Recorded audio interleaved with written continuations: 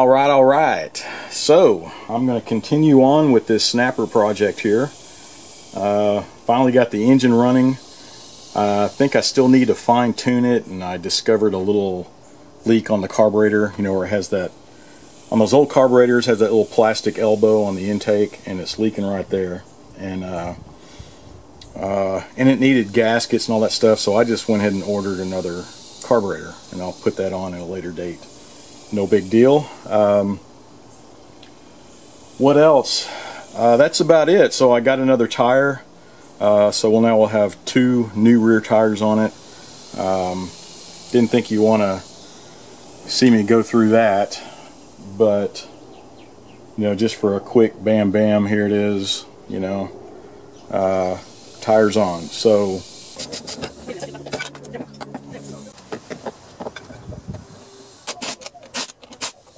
I think I'm going to turn this sucker on its rear so that I can get to the bottom of the mowing deck. We can look at the whole bottom and the that drive wheel back there, just all that good stuff. We'll see how mechanically sound it is. I guess that's the next step. I'm curious to see what it looks like underneath too. So here we go.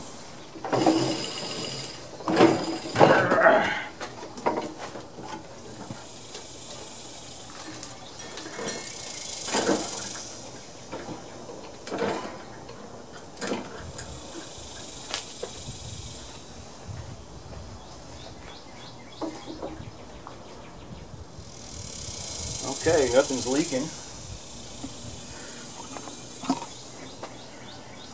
Alright, it's really not that bad, is it?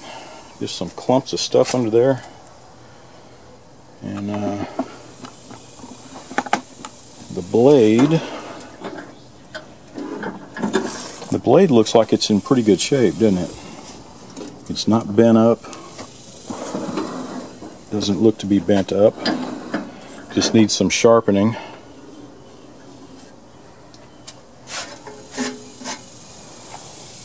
Yeah.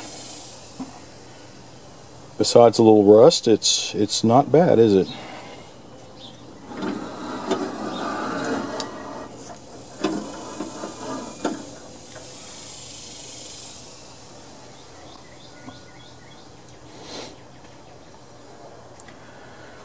Here's the steering linkage. You can see all that.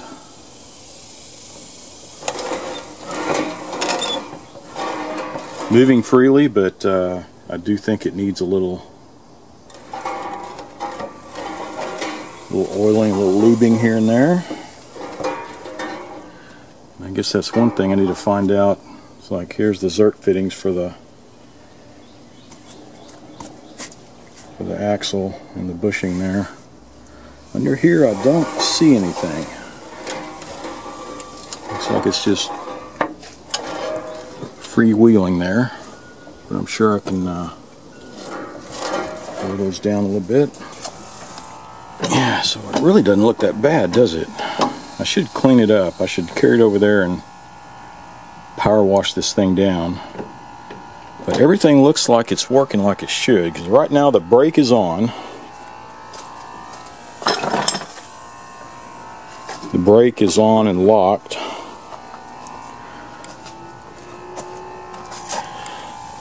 And when you do that, it disengages the wheel here.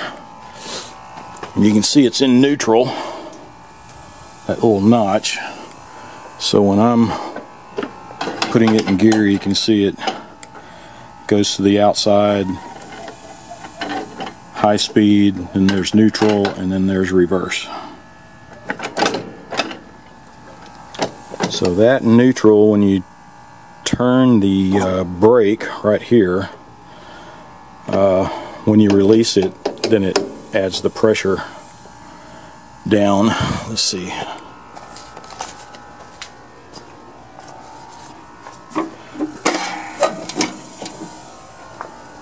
Alright, the brake is off. There you see the cable is loose. And shouldn't be able to, yeah, so if you try to turn it, you can see how it's, you just can't get it past. It's got to be rotating while to engage the that flywheel right there, the drive wheel. Let's see, put it back in neutral. It's in neutral.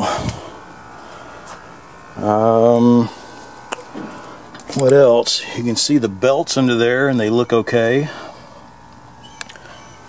But I guess I could take this cover off so I can see down on top of the mowing deck a little better. And but you know what? I think I'm going to do that. I'm going to lower this thing again. Get all this crap right here off. Power wash everything down. So it'll be easier to work on. And then prop it back up. Alright, I got after it with even a wire brush, but a lot of that stuff just is not coming off. So, yeah, that's interesting. Remove battery before standing mower on end for more than 2 hours. Well, too bad you can't see that until you already turn it up on its end. But I already took the battery out anyway. Seems like common sense to do that. Alright, so yeah, it's a little cleaner. A lot of it, I guess it's just all looks. It looks like there's just a lot of surface rust. Some of the paint's gone. This stuff, I got after it with a wire brush and it's just not coming off. But that's fine. There's no rust throughs. I'm pretty pleased. So let me wheel it over there, dry it off, and we'll see what adjustments we can make on this to make it start running. Alright, so everything is drying off. And I can look in. I guess it's kind of, you know, I guess I'll just have to give it a look over and go for the obvious of, you know, what needs work on, because we haven't really operated yet, right? We don't know if anything's wrong with it at all, if any. It might work perfect for all I know. But I guess I'll go through. I mean, it's obvious the blade, I'll take that off, get it sharpened. But everything else looks good, you know. I was sitting there playing with the gearing here. Everything was working fine.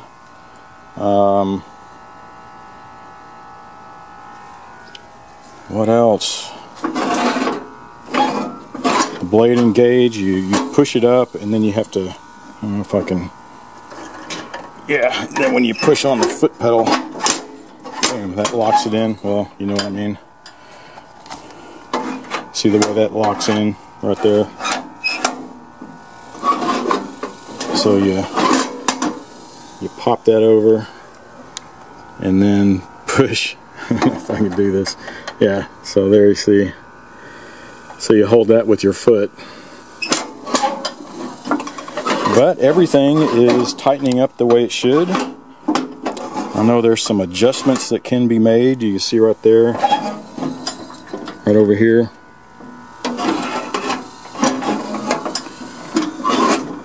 But the belt looks like it's tightening up just fine. What else? I noticed, you can see these wiggling around.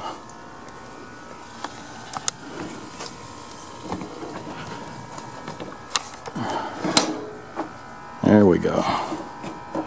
Yeah, so that's wiggling around here. It looks like just some nylon bushings are all worn out right there on both sides. So that's why that's jiggling.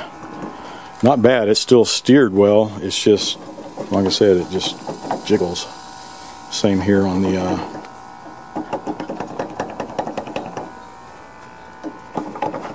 so I know I can lube those up. I guess I could take them off and look and see how the bushings are on those.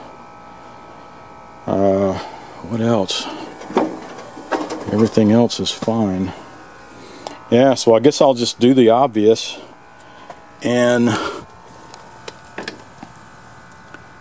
Then we'll give it a test run and see if there's anything wrong at all. It might work just fine, like I said. So I guess we'll start with the blade. All right, it's another morning.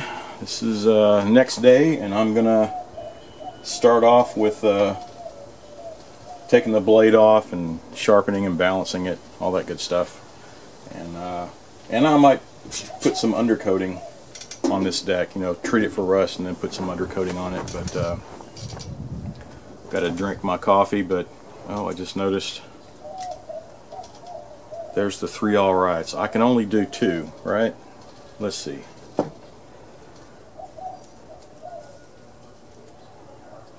Let me there we go. Let's censor that. All right. And I only do 2. I guess I could do 4 though, right? But all right. Nah, that's stupid. So don't want to get silly about it, but all right is the way to go. So okay, I'm waking up and I'm going to get started on this. We'll take the blade off, and while it's off, I think I've got some undercoating left over. Probably enough to do one more deck. And I might as well do that, so let's get started. I'm trying to get an angle here where there's not going to be so much glare in the background. It's kind of washing out the video. But with this one, looks like the 2 bolts here takes it off of the blade adapter, and this just slides off. So looks very rusty. I hope I don't break these bolts. I probably should put some penetrating oil on it, but let's see what happens.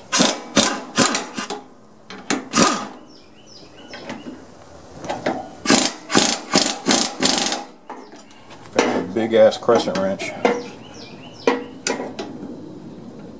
All my other tools are in the shop, so yeah, I have a set for out here, the outdoor mobile service, and then I have my other tools in the garage. There we go.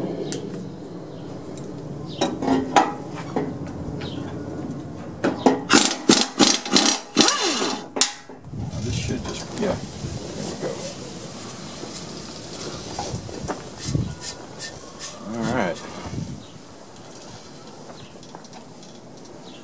Pretty hefty blade, to tell you the truth. Alright, should have some stuff. I've got some of the Rust-Oleum rust reformer, and I've had pretty good luck with this stuff. I have a little trailer over there that was just a rust bucket, and this stuff did the trick. It was a couple of years ago, and it's still holding up. So, and I don't know if I have enough in here to finish that off, but we'll see. This stuff dries fast, so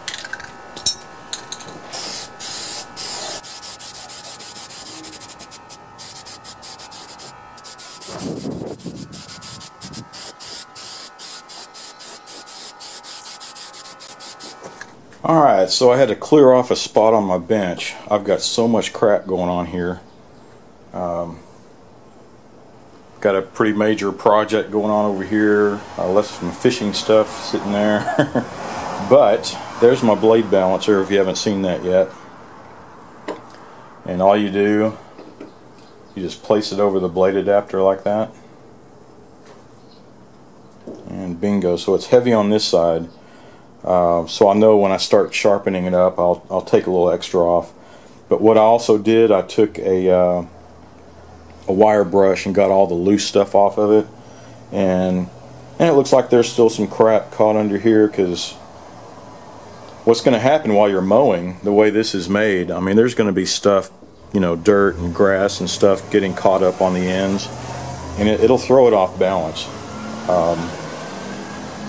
But at least the way it sits now, we'll get it sharpened and we'll get it properly balanced. And what happens after that, like I said, it could, you you know, junk getting caught up on these crevices, and just anywhere on the blade throws it off a little bit.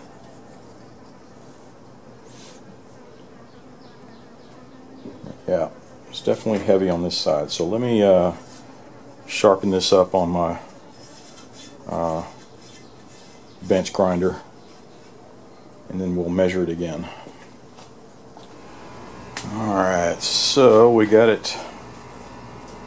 most of the little nicks off of it also.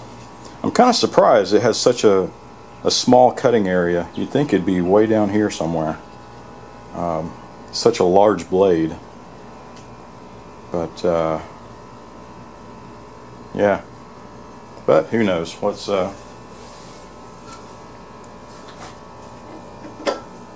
set this down, and it should be pretty darn close.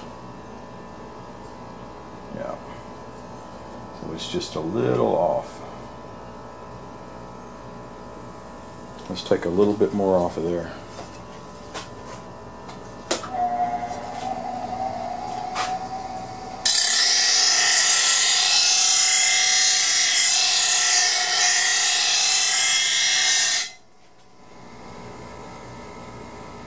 Yeah, I would say that is balanced, because,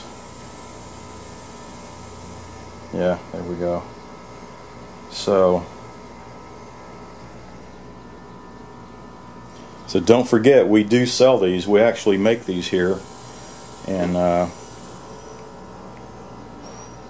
supply a link. And got them at a pretty good price. You know, we hope to sell quite a few of them. It'll help fund this channel, because, you know, I don't make a whole lot of money doing this, and I have a few projects that are taking me forever to do, because I have to buy parts and whatnot, a bunch of restorations that I'd like to do and keep making videos, but that's the way it goes. So if you're interested, there's a link to it, and take a look at our website, and let me know if you have any questions. Alright, so let's get this back on.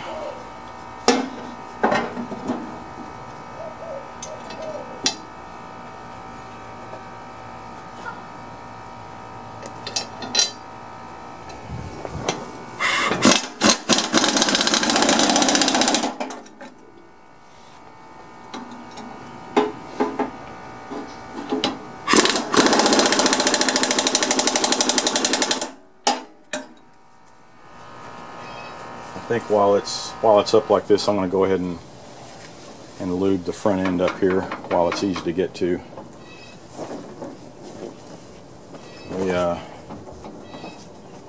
We jiggle around a little bit, but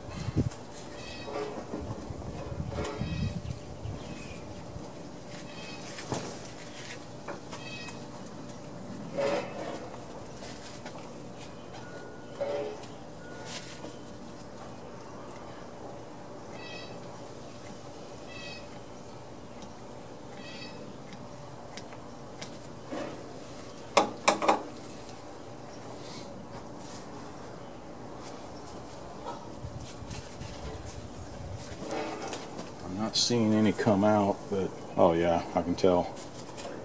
Alright. Definitely needed it.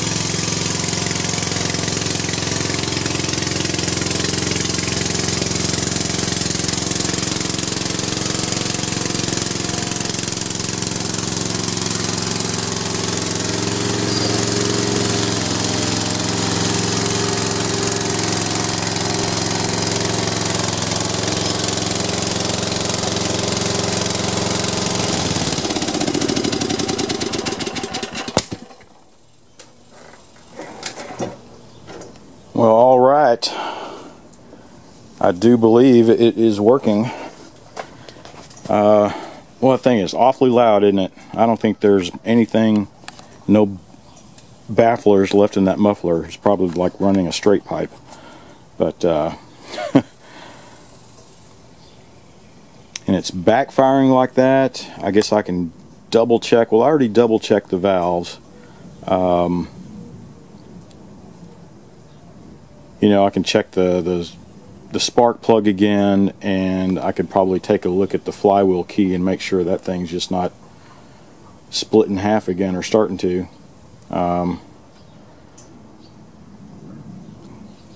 But we'll see. Under here, everything was running well.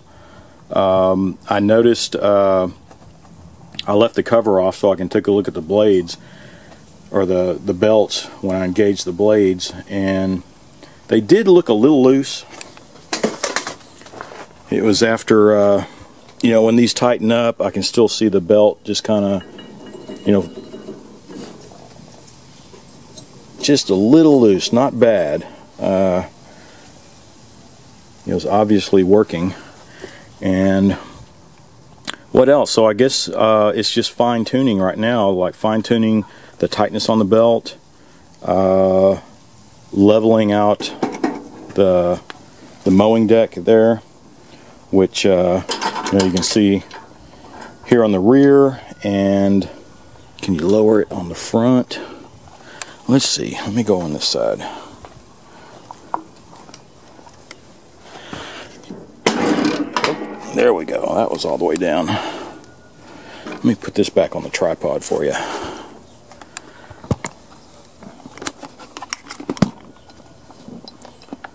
So,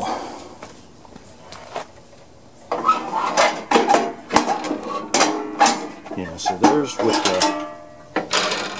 the blade, you can see how loose, kind of loose the belt is, if you can see that. So we can tighten that up a bit.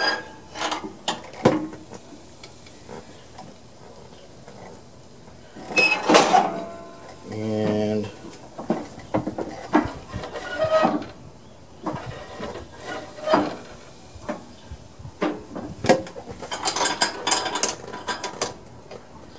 yeah, this will need some adjustment over here too.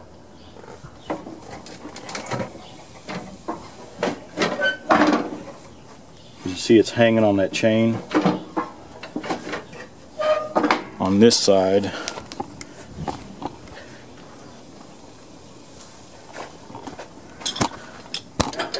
The chain is just loose there. So, and that's just simply screwing that up. And yeah, so it's just a lot of little fine tuning, but overall I do believe she's working. Well, alright, I think that's it for this video. Let me know if you want to keep going. I'm gonna get under here and fine tune everything, leveling the deck, tightening the belts, all that good stuff. I mean, it's just fine tuning it now. But it looks like the engine's running decent. It seems like it was gurgling at idle, but maybe that's just a carburetor adjustment. Because I did put a new one on there. But what else? Yeah, I'm just going to clean it up, put everything back on, and fine tune all the adjustments. But seems like it's running great. You know, it took a little while. This one was a fun one. Took a little money out of pocket, and but luckily I had a spare engine that I used as a donor, and was able to get some of the parts off of that. But for the most part, it's just money out of pocket, and I've got all these other projects I'm trying to do. You can see my little mini truck behind me under the tarp. I think I did an intro on that, but it's one of the Suzuki carry-alls. Suzuki carries a mini truck, and parts are expensive for those suckers, man. But it'll be fun to do. I just got to get some parts for that, but they're coming from overseas, some Japan, some in Hong Kong. There's a couple of places I found here in the US but they're sky high. I mean, for like just the distributor cap and rotor would stretch you 75 to 125 bucks. Yeah, just for the little plastic distributor cap and a rotor. I mean, it was ridiculous. And I was able to find the whole distributor, getting it shipped in from overseas. I don't have any choice, but anyway, yeah, thanks for watching. And you know, I just opened up a Patreon account, so you know, just $1 or $2 a month here and there would really help me with some of these parts. I've got all these projects I'd love to tackle and film them, but you know, it's money out of pocket. But yeah, check out the Patreon account. Be sure to check our website. And thanks for watching, and watch for my next video. Yeah, let me know if you want to see me continue fine-tuning this thing, and I'll make another video. But anyway, thanks, and we'll see you again.